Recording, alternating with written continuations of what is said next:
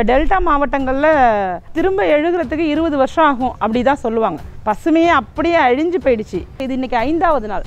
இன்றைக்கி வரைக்கும் வந்து ஒரு தீவிர பணியில் ஈடுபடலைன்னா அவங்க மக்களை என்னவா நினைக்கிறாங்க அப்படிங்கிறதே நினச்சி பார்க்கவே முடியல. ஏதோ முன்னெச்சரிக்கை நடவடிக்கை எடுத்துட்டாங்கன்னு எல்லாரும் பாராட்டிட்டோம். அந்த பாராட்டு ஒன்றுலேயே மயங்கி போயிட்டது வந்து மிகப்பெரிய ஒரு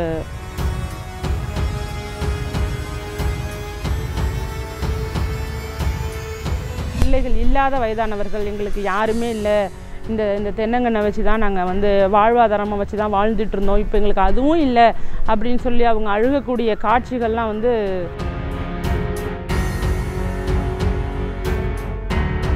நிவாரணப் பொருட்கள்லாம் அப்புறம் எங்களை ஏன் யாருமே வந்து கண்டுக்கலை. மக்கள் வந்து ரொம்ப ஒரு அவங்களோட கோபத்தை உச்சக்கட்டத்துக்கு கொண்டு போயிட்டாங்க. ஓட்டு போட்ட ஒரு பிரதிநிதி தானே, அவங்க விருப்பப்பட்டு ஓட்டு போட்ட ஒருத்தருக்கு எதிராக இன்னைக்கு நடந்துக்கிறாங்கன்னா அதில் இருக்கக்கூடிய நியாயத்தை இந்த உலகம் உணரணும். அந்த அமைச்சருடைய பிறந்த ஊர்லேயே அவருக்கு எதிராக பேச வேண்டிய நிலையை உருவாக்கியிருக்காங்கன்னா பார்த்துங்களேன். ஆளுநரை வந்து எப்போயுமே ஃபோட்டோ பிடிச்சிக்கிட்டு அங்கே சுத்தமாக்குறேன் இங்கே சுத்தமாக்குறேன்னு சொல்லிட்டு ஃபோட்டோ எடுத்துக்கிட்டு இருந்த ஆளுநருக்கு நாகப்பட்டினமோ திருவாரூரோ தஞ்சாவூரோ பட்டுக்கோட்டையோ இது எல்லாம் தமிழ்நாடு அப்படின்னு அவருக்கு யாரும் சொல்லவில்லையா என்னன்னு தெரியல. அவருக்கு தெரியாததுனால ஏழ்மையே இல்லாத தமிழ்நாட்டை உருவாக்குறோன்னு சொல்லி பாட்டு பாடி ஆட்சிக்கு வந்தாங்க. இன்றைக்கி 50 வருஷமாகவும் ஏழைகள் குடிசையிலையும் ஓட்டு வீட்லையும் தான் வாழ்ந்துக்கிட்டு இருக்காங்க. புயலால் சாவாதவங்க இன்றைக்கி தொற்று நோயால் செத்து போயிடுவாங்க. ஒரு இவ்வளோ பேர் தங்கியிருக்க இடத்துல ஒரே ஒரு டாய்லெட், 2 டாய்லெட்டு, குளிக்காமல் இருக்காங்க, உடை மாற்றாமல் இருக்காங்க. இந்த மாதிரி விஷயத்தினால இதால் பாதிக்கப்பட்ட உயிரிழப்பு வர நேரிடும். முதலமைச்சர் அவர்கள் உங்களுடைய மாவட்டத்தில் இந்த பிரச்சனை நடந்துருந்துச்சுன்னா நீங்கள் 5வது நாளோ 6வது நாளோ தான் போவீங்களாங்கிறது என்னோட மிகப்பெரிய கேள்வி. அந்த கேள்விக்கு நீங்கள் பதில் சொல்லி தான் ஆகணும்.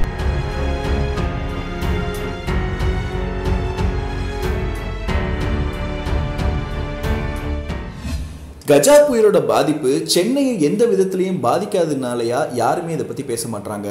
சரியான கேள்வி. அதாவது பார்த்தீங்கன்னா மாநகரங்கள் பெரிய சிட்டி சைடில் எந்த நிகழ்வு நடந்தாலும் அதை மிகப்பெரிய லெவலில் எந்த விஷயமா இருந்தாலும் அது புயல் மட்டும் இல்லாமல் வேறு எந்த விஷயமாக இருந்தாலும் அது நகரங்கள்லையும் மாநகரங்களையும் நடந்தால் தான் ஒரு பெரிய நியூஸாக தெரியுது.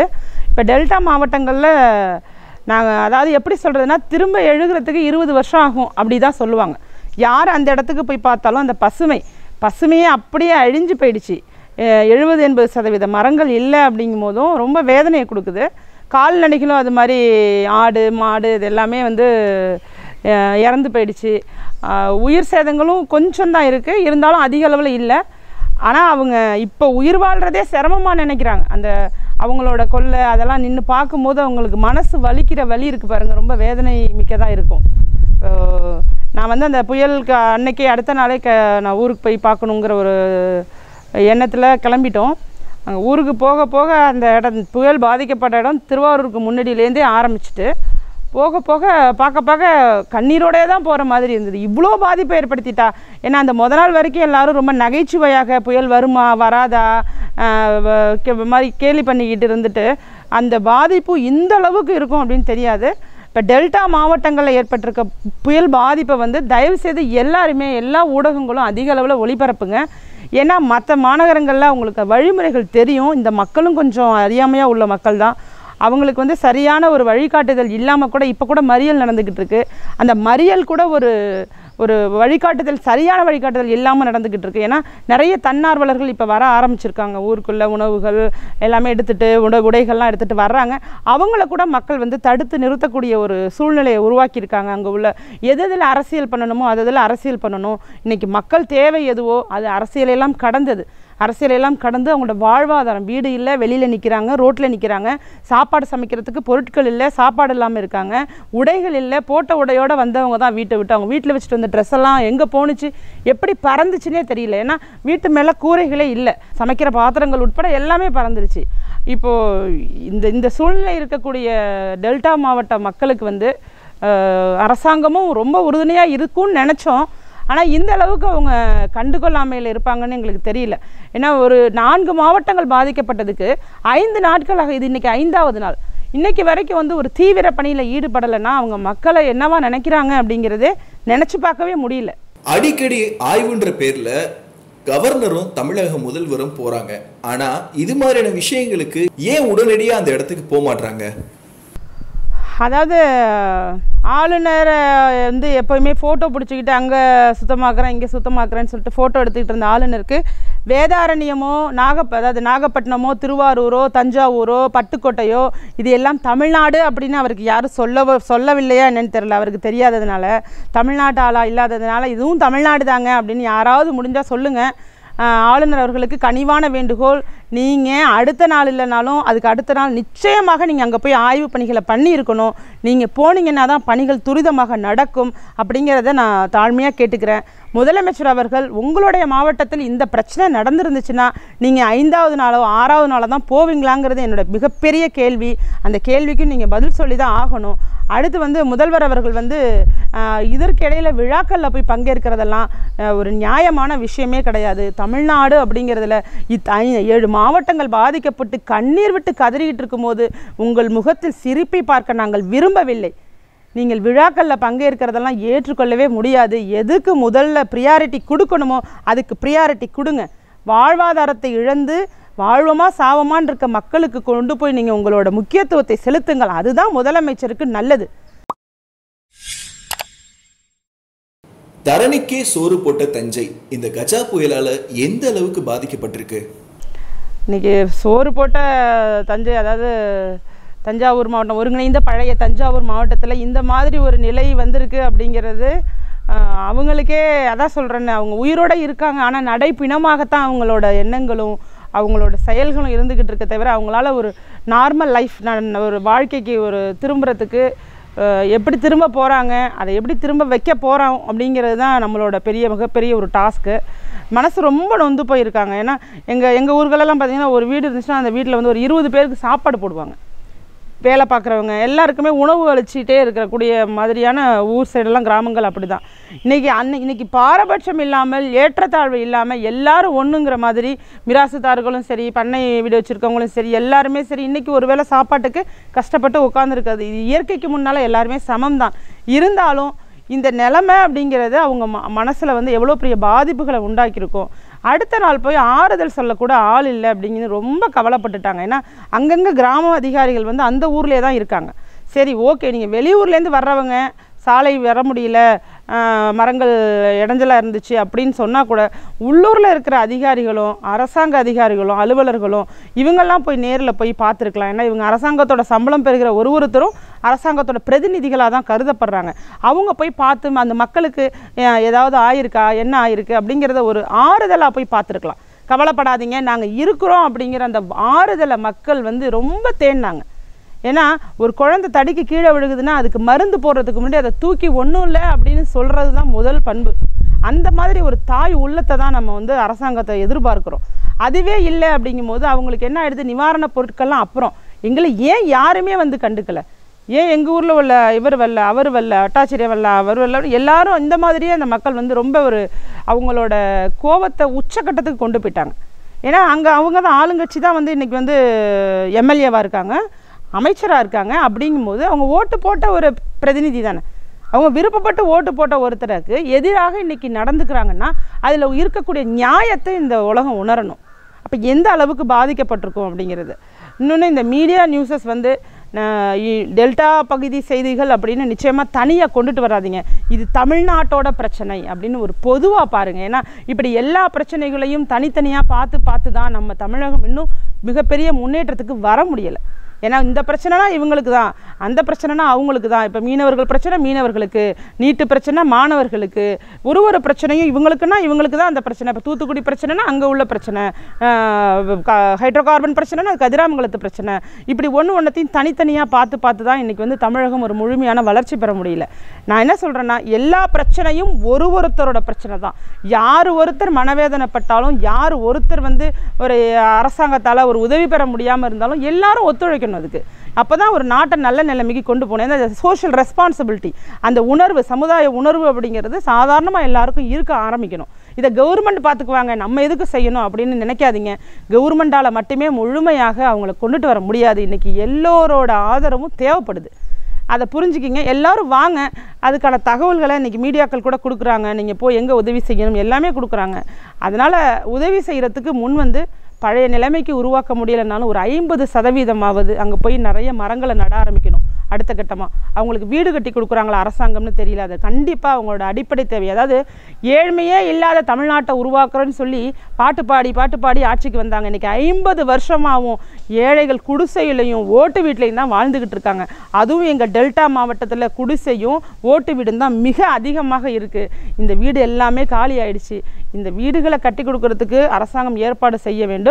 அதற்கு அடுத்தாற் போல் அவங்களோட வாழ்வாதாரம்னு பார்த்திங்கன்னா அந்த தென்னை, வாழை, சவுக்கை, மாமரம், பலாமரம், இப்படி இந்த மரங்கள் அடிப்படையாக தான் வச்சு, முந்திரி, இந்த மாதிரி மரங்களை அடிப்படையாக தான் வச்சாங்க. பார்த்திங்கன்னா இந்த பக்கம் நாகப்பட்டினத்தை சுற்றி விழுந்த மாவடி, வெள்ளப்பள்ளம், வானவன் மகாதேவி, இந்த மாதிரி இடங்கள். அதே மாதிரி வேதாரண்யத்தை சுற்றியுள்ள தகட்டூர், பஞ்சநதி குளம், இந்த கிராமங்கள், வாய்மேடு, ஆயக்காரம்பலம், இந்த மாதிரி பல பகுதிகள், இப்படி எல்லா சின்ன நகரம் அதை சுற்றி பல கிராமங்கள் இருக்குது. இந்த கிராம பகுதிக்கு எல்லா இடத்துக்கும் எப்படி நம்ம வாக்காளர் பட்டியலை வச்சுக்கிட்டு நம்ம தேர்தலுக்கு நீங்கள் கணக்கெடுப்பீங்களோ அதே மாதிரி இண்டிவிஜுவலாக போய் எல்லாரையும் பார்த்து அவங்களோட எல்லா பிரச்சனைகள், கால்நடைகள் இல்லாத போனதா எல்லாத்தையும் சரிவர இந்த அரசாங்கம் இதில் எப்படி மீட்பு பணி செய்யணுமோ அதுபடி செஞ்சுருக்கணும். இந்நேரமே அவங்க போய் கணக்கெடுக்கலாம் ஆரம்பிச்சிருக்கணும். ஆனால் அவங்க எல்லாத்துலேயுமே ரொம்ப மெதுவாக மெத்தனமாக ஏதோ முன்னெச்சரிக்கை நடவடிக்கை எடுத்துட்டாங்கன்னு எல்லாரும் பாராட்டிட்டோம். அந்த பாராட்டு ஒன்றுலேயே மயங்கி போயிட்டது வந்து மிகப்பெரிய ஒரு எப்படி சொல்கிறது, அதை எப்படி சொல்கிறது, அவமானம்னு கூட சொல்லலாம். ஏன்னா ஒருத்தரை பாராட்டினா அதை விட அதிகமாக அவங்க துரிதமாக வேலை பார்க்க தயாராகணும்.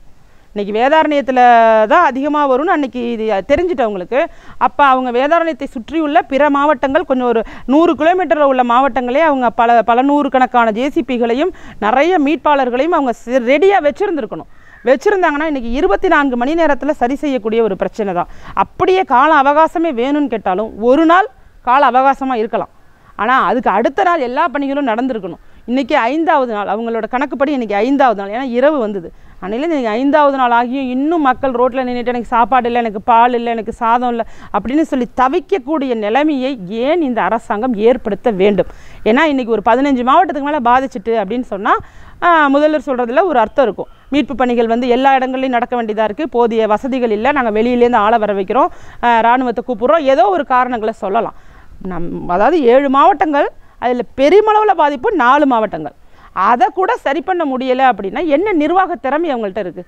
இதுக்கு அவங்க காரணமே சொல்ல முடியாது. நாங்கள் பாராட்டுறதுக்கு தயாராக தான் இருக்கோம். ஏன்னா முன்னெச்சரிக்கை நடவடிக்கை எடுத்ததில் நாங்கள் பாராட்டினது 100க்கு 100 உண்மை. ஏன்னா உதயகுமார் அமைச்சர் வந்து 2 நாட்கள் கண் விழித்து பேட்டிகள்லாம் கொடுத்து மக்கள் எல்லாரையும் வந்து பாதுகாக்கணும். அதனால் உயிர் சேதம் குறைவானது அவங்க முன்னெச்சரிக்கை. ஆனால் அந்த உயிர் சேதம் குறைவானதுக்கு அப்புறமா அவங்க மீட்பு பணி செய்யலைன்னா இன்றைக்கி இருக்கிற நிலைமைக்கு இதனால் புயலால் சாவாதவங்க இன்றைக்கி தொற்று நோயால் செத்து போயிடுவாங்க. ஏன்னா 1000 பேரை ஒரு முகாமில் கொண்டு போய் அடைச்சி வச்சுருக்காங்க. இன்றைக்கி இருக்கிற காய்ச்சலுக்கும் இன்றைக்கி வரக்கூடிய காய்ச்சலுக்கும் எவ்வளவோ விஷயத்துக்கு வந்து சுகாதாரமின்மை. இவ்வளோ பேர் தங்கியிருக்க இடத்துல ஒரே ஒரு டாய்லெட், 2 டாய்லெட்டு, குளிக்காமல் இருக்காங்க, உடை மாற்றாமல் இருக்காங்க. இந்த மாதிரி விஷயத்தினால இதால் பாதிக்கப்பட்ட உயிரிழப்பு வர நேரிடும். அரசாங்கம் வந்து தெளிவாக இருக்கணும். தெளிவானா இது விஷயம் நடக்கிறதுக்கு முன்னாடி எப்படி இருந்தோமோ அதை விட பல மடங்கு அப்படி நடந்துட்டுனா எப்படி மீட்கணுங்கிறதுல தான் அதிக கவனம் செலுத்தணும். இவங்க இதில் கவனத்தை செலுத்திட்டோமே அப்படிங்கிற ஒரு மெத்தனத்தில் இதை விட்டுட்டாங்கன்னு தான் நாங்கள் கருதுகிறோம். இப்போவும் நாங்கள் குறை சொல்லணும் அப்படிங்கிறதுக்காக சொல்லலை. மக்களோட அழுகை வந்து எங்களை இப்படி பேச வைக்குது, அவ்வளவுதான். அங்கே இருக்கக்கூடியவங்களை நீங்கள் நேரில் போய் சந்திச்சிங்களா? அவங்களோட துயரத்தை உங்ககிட்ட எப்படியெல்லாம் பகிர்ந்துக்கிட்டாங்க? நேரில் பார்க்கும்போது மக்கள் வந்து மனசு உருகி போய் சொன்ன விஷயம் வந்து தேர்தலுக்கு எங்கள்கிட்ட வாக்குகளை கேட்கறதுக்காக எல்லாருமே வர்றாங்க. கூட்டமாக பல ஊர்கள்லேருந்து வர்றாங்க. ஏன் அவங்களால இன்றைக்கி வர முடியல? ஏன் அதே நபர்கள் வந்து இன்றைக்கி எங்களை ஏன் சந்திக்கலை அப்படிங்கிறத முதல் கேள்வியாக வைக்கிறாங்க. 2வது கேள்வி, அம்மா நீயாவது வந்தியம்மா அப்படின்னு சொல்லி ரொம்ப மகிழ்ச்சி அடைஞ்சாங்க. அவங்களோட தேவை வந்து உணவு, உடை, உறைவிடம், இது 3ம் இல்லை. குழந்தைங்கள்லாம் தங்குறதுக்கு ரொம்ப கஷ்டப்பட்டுட்டு இருக்காங்க. ஒரு குழந்தைங்களோட மாற்றுக்கு போடுற ட்ரெஸ்ஸு கூட இல்லை அப்படின்னு சொல்லிட்டு சில குழந்தைங்கள்லாம் அப்படியே நின்றுட்டு இருக்கிறதெல்லாம் நான் கண் கூட பார்த்தேன். என்கிட்ட காட்சிகளும் இருக்குது, வீடியோக்களும் இருக்குது. பல இடத்துல வந்து வயதானவர்கள், பிள்ளைகள் இல்லாத வயதானவர்கள், எங்களுக்கு யாருமே இல்லை, இந்த தென்னங்கண்ணை வச்சு தான் நாங்கள் வந்து வாழ்வாதாரமாக வச்சு தான் வாழ்ந்துட்டு இருந்தோம், இப்போ எங்களுக்கு அதுவும் இல்லை அப்படின்னு சொல்லி அவங்க அழுகக்கூடிய காட்சிகள்லாம் வந்து ரொம்ப எப்படி சொல்கிறது, நம்ம மனமுருகி அவங்களுக்காக ஏதாவது செஞ்சே ஆகணும் அப்படிங்கிற ஒரு மனசை உருவாக்குற மாதிரி இருந்தது. இன்னும் பல எல்லா ஊர்களையுமே பார்க்க சகிக்கலைன்னு சொல்லலாம், பார்க்கவே முடியலை. அது அந்த உணர்வு வந்து எப்படி பார்த்தவங்களுக்கு தான் தெரியும். பசுமையாகவே இருந்து வாழ்ந்துட்டு நம்ம பார்த்துக்கிட்டே இருந்துட்டு அதை இல்லை அப்படின்னு சொன்னால் ஒரு மிகப்பெரிய இழப்பு. குறைஞ்சபட்சம் 15லேருந்து 20 வருஷம் ஆகும். நான் வெளிநாட்டில் போயிட்டு இங்கே வந்து அவங்க விவசாயம் பண்ணிக்கிட்டு இது மாதிரி தான் இருப்பாங்க அந்த ஊர்களெல்லாம். வெளிநாட்டில் அவங்க 10-15 வருஷம் உழைப்பு இன்றைக்கி வீணாக போயிடுச்சு. 10-15 வருஷமாக அவங்க என்னென்னலாம் சம்பாரித்து கொண்டு வந்து சேர்த்து வச்சுருந்தாங்களோ அந்த உழைப்பு இன்றைக்கி நாசமாகப்பட்டு விட்டது இந்த புயலால். இந்த புயலால் இப்போ நாசமாக்கினாலும் அரசாங்கம் மனசு வச்சதுன்னா ஓரளவுக்கு அவங்களை மீட்க முடியும். அரசு பணிகளை கொடுக்கலாம். ரொம்ப பாதித்தவங்களுக்கு, அவங்க வீட்டில் உள்ளவங்க படித்தவங்களுக்கோ படிக்காதவங்களுக்கோ அதுக்கு தகுதிக்கு ஏற்ற மாதிரி ஒரு அரசாங்க வேலையை அவங்க ஏற்படுத்தி கொடுக்கலாம். அப்புறம் அந்த பகுதியில் எப்படிலாம் மீட்பு பணிகளை எந்த அளவுக்கு செய்ய முடியுமோ அந்த அளவுக்கு துரிதமாகவும் அதாவது பர்ஃபெக்டாகவும் செய்யணும். பர்ஃபெக்ட்னா என்னென்னு கேட்டிங்கன்னா, மெயினான ரோடு அதை மட்டும் சரி பண்ணிட்டோம், அங்கே மட்டும் மரத்தை எடுத்துட்டோம், ஒரு ஷோ பண்ணுறதை வந்து இங்கே வச்சுக்கக்கூடாது. உள்ளுக்குள்ள கிராமங்களுக்கு செல்லணும். ஒரு கிராமம் இல்லாமல் கடைசியில் உள்ள கிராமங்கள் வரைக்கும், இந்த பக்கம் கோடியக்கரை எல்லாமே பாதிச்சிருக்கு. எல்லா ஏரியாவுலேயும் உள்ள சுற்றி உள்ள கிராமங்களுக்கும் சென்று அவங்க உணவு சாப்பிட்டாங்களா, எத்தனை நாளாவது சாப்பிட்டு, இது கூட இன்றைக்கி வரைக்கும் தெரியாது. இந்த குறைகள் வந்து குறைகள்னு நினைக்காதீங்க, எங்களோட ஒரு கோரிக்கையாகவும் வேண்டுதலாகவும் வச்சுக்கிட்டு தயவு செய்து துரிதமாக அவங்களுக்கு என்னென்னலாம் வழி பண்ண முடியுமோ அது அத்தனை வழியையும் செய்யணும் அப்படிங்கிறத ஒரு வேண்டுகோளாக நான் வந்து கேட்டுக்க விரும்புகிறேன். ஏன்னா இன்றைக்கி பழைய அரசியல் முறையை நாங்கள் வெறுக்கிறோம். ஏன்னா அப்படி திமுக செய்கிறது அதிமுக எதிர்க்கிறதும், அதிமுக செய்கிறது திமுக எதிர்க்கிறதும், இப்படி மாறி மாறி மாறி எதிர்த்து அரசியல் பண்ணி கடைசியில் ஏமாந்து போனது என்னவோ மக்கள் மட்டும்தான். ஆனால் இன்றைக்கி மக்கள் வந்து கொஞ்சம் விழிப்புணர்வு அடைஞ்சு அடுத்த நிலைமையில் இருக்கும்போது இப்போ அரசியல் அப்படிங்கிறது நமக்கு யார் நல்லது செய்கிறாங்களோ அவங்க வந்து அரசியல்வாதியாக ஏற்றுக்கலாம். இதில் வந்து இன்றைக்கி நிலைமை 5வது நாள் வரைக்கும் இருக்க வேண்டிய விஷயமே இல்லை. இது 4 மாவட்டம் 2 நாளில் முடிக்க வேண்டிய வேலை ஏன் முடிக்கலை, ஏன் தவிக்க விடுறீங்க? இவ்வளவு தான் கேள்விகள். நீங்கள் நினைக்கிற மாதிரி தேர்தல் சமயத்தில் பணம் கொடுத்தா பணம் வாங்கிக்கிட்டு ஓட்டு போட்ட மக்கள் தானே அப்படின்னு நினைக்கிறீங்களா? அவங்கள வந்து அவளை இலக்காரமாக நினச்சி நீங்கள் கண்டுக்காமல் இருக்கீங்களா? நாங்கள் எதை நினைக்கிறது? இப்போ நான் பேசுகிறது கூட என்னோடய கோபம் தானே தவிர அதை வந்து உணர்வுபூர்வமாக கேட்குறேன். நீங்கள் ஏன் இன்னும் போகலை? இன்றைக்கி தான் போயிருக்கீங்க அமைச்சர்கள்லாம். அடுத்த நாளே என்னால் போக முடியுது. என்னுடைய வாகனம் உள்ளே செல்கிறதுக்கு நான் என்ன ஆகாய வழியிலையா போனேன்? கரெக்டாக எந்தெந்த இடத்துல கடுமையான பாதிப்பு அந்த இடத்துல இறங்கி நடந்து போகிற அளவுக்கு போயிட்டு, அப்புறம் நாங்கள் ஒரு 2 வீலர் எடுத்துக்கிட்டு எல்லா கிராம பகுதிகளுக்கும் 2 வீலரில் போய் பிரெட்டெல்லாம் கொடுத்துட்டு ஏதோ செய்யணும்னு மக்களுக்குன்னு நினச்சோம்னா எப்படி வேணாலும் செய்யலாம். மனசு தான் வேணும். நீங்கள் மனிதர்களாக மக்களை மதியுங்கள். நாளைக்கு அவங்க ஓட்டு போடுறதுக்கு அவங்க உயிர் தேவை. அதுக்காகனாச்சும் நீங்கள் கொஞ்சம் போய் பாருங்கள் அப்படின்னு நான் பணிவாக கேட்டுக்கிறேன். அமைச்சர்கள் பார்வையிட போகும்போது மக்கள் எல்லாரும் சேர்ந்து எதுக்குறாங்க. அப்போ மக்களுடைய கொந்தளிப்பு எந்த அளவுக்கு இருக்கு? அதுதான் நான் சொன்னேனே, அவங்களோட தன்னோட ஊர், அதாவது அந்த அமைச்சருடைய பிறந்த ஊர்லேயே அவருக்கு எதிராக பேச வேண்டிய நிலையை உருவாக்கியிருக்காங்கன்னா பார்த்துங்களேன். எப்படி இருந்தாலும் தான் ஊரில் பிறந்தவங்கன்னு சொல்லி எங்கள் கிராமங்கள்லாம் பார்த்திங்கன்னா விட்டு கொடுக்க மாட்டாங்க. எங்கள் அமைச்சர் அப்படின்னு தான் சொல்லுவாங்க. ஆனால் அவங்களையே அவங்க எதிர்த்து பேசக்கூடிய அளவுக்குன்னா பணிகள் தாமதமானது ரொம்ப அவங்களுக்கு உச்சக்கட்ட கோபம். உயிரே போயிட்ட மாதிரி நினைக்கிறாங்க. இனிமேல் எனக்கு என்ன ஆனால் என்ன, எந்த பயமும் இல்லாதவங்க தான் அப்படி நடந்துக்க முடியும். அப்போ எந்த பயமும் மனுஷனுக்கு இல்லைன்னா அவங்களுக்கு அந்த உயிர் மேலே இருக்கிற ஆசையே போயிட்டுன்னு அர்த்தம். அந்த உயிர் மேலே இருக்கிற ஆசையே போனதுனால தான் எதிர்த்து யார் வந்தாலும் இப்போ எதிர்த்து நிற்கக்கூடிய மனப்பான்மையில் இருக்காங்க. அது அரசாங்கம் அதுக்கான போர்க்கால நடவடிக்கையை எடுத்து அவங்க மனநிலையையும் அவங்களோட குடும்ப சூழ்நிலையும் சரி செய்கிறதுக்கான உத்தரவாதத்தை வழங்கணும் அப்படிங்கிறது தான். நகரப்பகுதிகளில் இருக்கக்கூடிய மக்கள் தான் உண்டு தான் வேலை உண்டுன்னு இருக்காங்க. ஆனால் அங்கே இருக்கக்கூடியவங்க உழைச்சாதான் இங்கே நம்ம சோறு சாப்பிட முடியுன்ற ஒரு உணர்வு ஏன் வரமாட்டேங்குது? அவங்க கண்டுகொள்ளலைன்னு சொல்ல முடியாது. அந்த நிர்பந்தம், அந்த வேகமான வாழ்க்கை ஓட்டத்தில் அவங்களுக்கு எல்லாத்துக்கும் நேரம் செலுத்துறதுக்கு இல்லாமல் இருக்கலாம். ஆனால் அப்படியெல்லாம் இருக்காதீங்க. இன்றைக்கி நீங்கள் ஒரு 30% பேர் வந்து கண்டுக்காமல் போனதுனால தான் இந்த நாடே இப்படி இருக்குது. நீங்கள் வாக்களிக்கிறதும் இல்லை, பாதி பேர் ஓட்டு உரிமையும் பயன்படுத்துறதில்ல. உங்களுக்கு தேவை மாதம் ஆனால் கிரெடிட் ஆகுதா, சேலரி கிரெடிட் ஆகுதா, நம்ம பிக்னிக் போனோமா, டூருக்கு போனோமா, நம்ம பாட்டுக்கு நம்ம குடும்பத்தை பார்த்தோமா, நம்ம பிள்ளை இன்டர்நேஷ்னல் ஸ்கூலில் சேர்த்தோமா, நம்ம லைஃப்பை பார்த்துக்கிட்டோமான்னு இருக்கீங்க. ஆனால் இந்த நிலைமையில் நீங்கள் இருந்துட்டு எவ்வளோ நாள் இங்கே நீங்கள் 30% 20% பேர் இப்படி இருக்கிறதுனால மற்ற 80% பேரோட வாழ்க்கையிலையும் எந்த மாற்றமுமே இல்லாமல் இருக்கும். நீங்கள் உணருங்க. எந்த பிரச்சனையாக இருந்தாலும் ஒரு நியூஸ் இன்றைக்கி வந்து ஃபோனில் எல்லா ப்ராப்ளமும் உங்களுக்கு தெரியும். தெரிகிறதுனால உதவி பண்ணுங்கள். உதவி பண்ணிங்கன்னா நாளைக்கு உங்களுக்கு என்ன நடந்தாலும் அந்த உதவி எல்லா கிராமத்து ஆட்களும் உங்களுக்காக வந்து செய்வாங்க, நிச்சயமாக செய்வாங்க. நீங்கள் இந்தந்த ஊர்லேருந்து இன்றைக்கி நாங்கள் போயிருக்கோம், ஒரு வண்டி எடுத்துகிட்டு போய் இந்த உணவுப் பொருட்களை இந்த ஊர்லேருந்து வந்து கொடுத்துருக்கோன்னு சொன்னீங்கன்னா, இப்போ கூட சாதாரணமாக போகிற வண்டிகளை கூட திருப்பி சும்மா அனுப்பாமல் இளநீரை போட்டு அனுப்புகிறாங்க. அப்போ அவங்களோட மனசை பார்த்துக்குங்க. நிச்சயமாக உங்களுக்கும் அவங்க உறுதுணையாக இருப்பாங்க. மக்கள் எல்லாருமே ஒன்று தாங்க. இயற்கையின் முன்னாடி எல்லோரும் ஒன்று. எப்போ வேணாலும் யாருக்கு வேணாலும் எந்த உபாதை வேணாலும் நடக்கும். அதனால் கண்டுக்காமல் இருக்காதீங்க. சீரியஸாக பாருங்கள். எல்லாருமே சீரியஸாக எவ்வளோ தூரம் ஹெல்ப் பண்ண முடியுமோ, எவ்வளோ தூரம் ஷேர் பண்ண முடியுமோ அவ்வளோ தூரம் எல்லாருக்கும் ஷேர் பண்ணி உதவிகளையும் பண்ண ஆரம்பிங்க.